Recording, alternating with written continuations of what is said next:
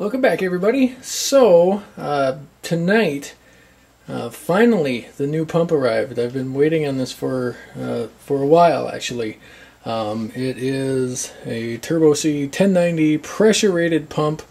This is an external pump, so it's going to sit outside the sump. This is the pump that's going to be feeding the protein skimmer.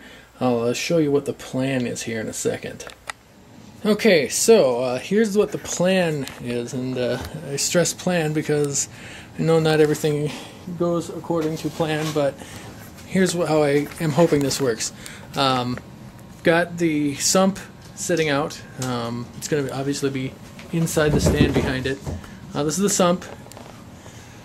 This is the pump for the protein skimmer. We've got, I believe this is the input, this is the output. I'll figure that out in short order, I'm sure. Plan on drilling a hole right around here in the side of the sump, feed to the input here. Output's going to come up to the protein skimmer. This is roughly how this is going to work. The protein skimmer is going to be elevated to this height. I don't know that I'll be keeping it sitting on top of a Home Depot bucket, although sitting on top of some sort of bucket may not be a bad idea. I'm going to move this to the left side of the stand over here. So basically water's going to come in down here, flow through here, come back up to the skimmer on the input right here. Got my little knob here.